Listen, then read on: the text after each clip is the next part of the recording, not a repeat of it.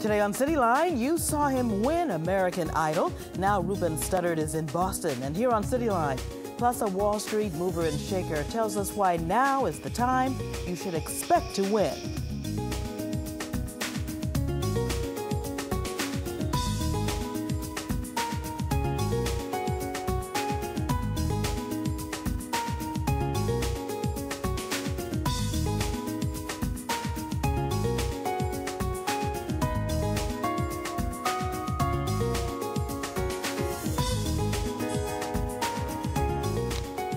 Afternoon, everyone. I'm Karen Holmes Ward.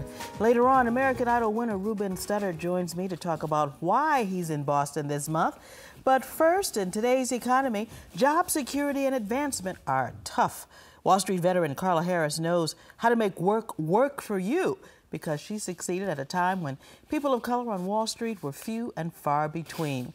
Now a managing director at Morgan Stanley, Dean Witter, Carla shares her success secrets in her new book, Expect to Win, which draws from her 20 years of experience on the street. Hi, Carla. Hi, good morning, Karen. How are you? I'm doing great. And yourself? Well, it is no secret that folks on Wall Street are taking a hit right about now. Tell us how you managed to win on Wall Street.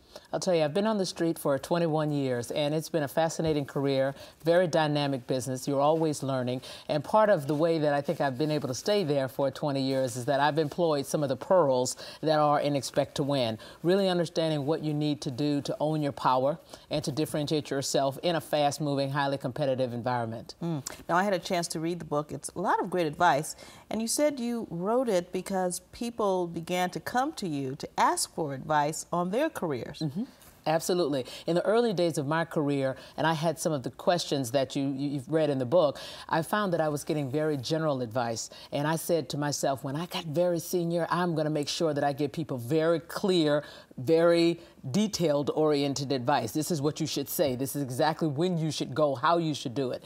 And I've had the privilege of being able to speak around the country at corporations, on college campuses, MBA programs, as well as professional conferences. And almost invariably, after every speech, someone would come up to me and say, do you have a book? Do you have a book? Can you give me the sixth pearl again? I didn't get the fifth pearl down. So I started to get the divine message that I needed to put it all in one place and do a book. Somebody was speaking to you. Somebody was speaking loudly to me. Now, let me see if I can read this here because you are quite accomplished. Recently named to Fortune magazine's list of the 50 most powerful Black executives in corporate America, and to Fortune's The Most Influential list in 2005, Black Enterprise magazine's top 50 African Americans on Wall Street, Essence magazine's list of the 50 women who are shaping the world, Ebony's list of 15 corporate women at the top. Wow, you are among a select few. Women of the Year, 2004, by the Harvard University Black Men's Forum. Quite an accomplishment, huh? Well, thank you very much. Thank you. So the hard work has paid off, certainly, for you. Yes, and I think it will pay off for everyone, Karen.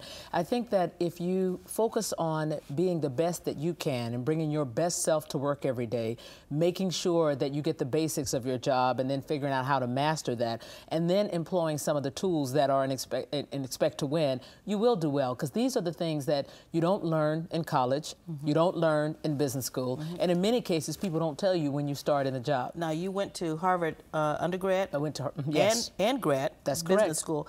And Harvard is known for teaching in a fabulous way, but you say there are some things you don't get at business school. What are some of the things that you learned that were not taught at the B school? Yes, some of the most important things that I learned is that perception is the co-pilot to reality.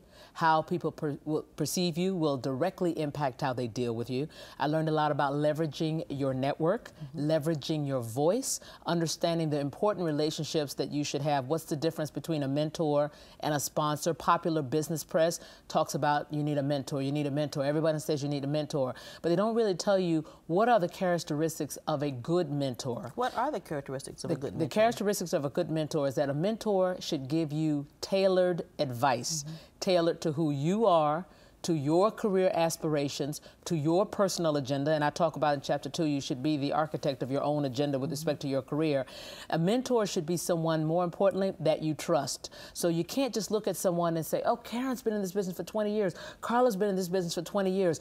They have succeeded. I want them to be my mentor. That's a nice aspiration to have. But if they don't really know you and you're not willing to trust them with your career aspirations, then that person should probably be your advisor and not your mentor. But the more important relationship to have is the sponsor relationship. What's the difference between the mentor and the sponsor? The difference between the mentor and the sponsor is that the mentor is somebody that you tell the good, the bad, and the ugly to. And as I said before, they give you tailored advice.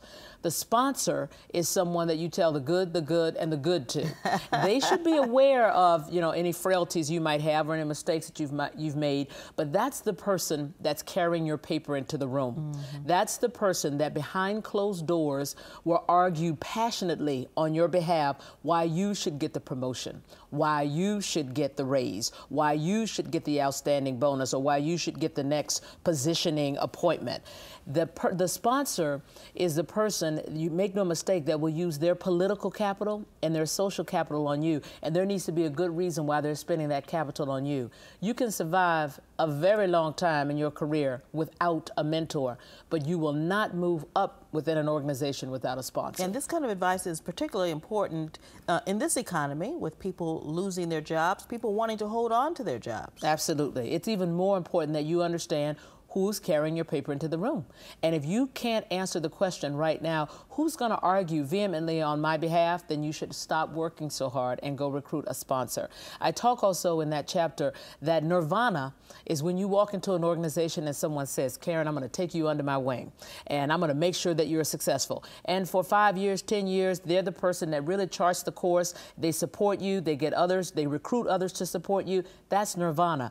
But for most of us, particularly women and people of color, it generally doesn't happen that way. So sometimes you'll have to go recruit a sponsor. And certainly as a person of color, in the 80s, you must have been one of few on Wall Street. Very few on the street. And you have to, as I said, sometimes recruit a sponsor. When I looked around and it was time for me to be promoted to managing director, and we're in the 90s now, I started looking around at people that I knew that were also up for promotion, and I looked around at people that I knew would be at the decision-making table. And I started saying, oh, he's going to argue for him. He's going to argue for her. She's going to argue for him. And I couldn't, with confidence, say who would be the person standing pounding the table for me. And I said, uh-oh, I'm vulnerable. My promotion is vulnerable here. So I went to recruit a sponsor.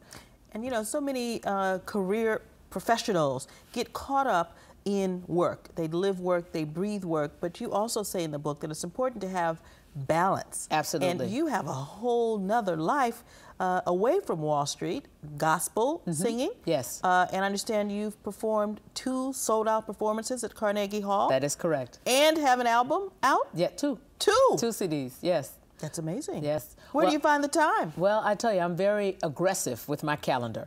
And I think that we do those things that are important to us no matter what. So if they are important to you, and having balance is important to me, one of the things that I talk about in that chapter is that people talk about balance and they mean generally family work balance.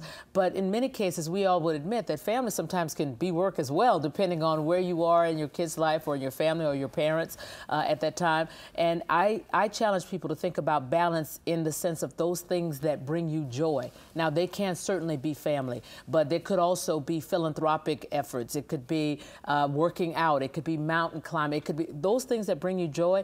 That is what you should have as a part of your day, every day, somehow, even if it's only 5 or 10 minutes of that. And, you know, sometimes I'll go take a voice lesson. Instead of having lunch with someone, I'll go sing for an hour. But it puts the madness kind of in perspective. It puts it all in perspective, particularly if community service is a part of your equation, because the act of giving back to somebody else fulfills you. It fills you up, and it allows you to go off on your way professionally and do those things that you would normally do with a different spin, if you will. So it is absolutely an essential part of the success equation in my mind, is to have some of that that brings you joy. Carla Harris, the book is called Expect to Win.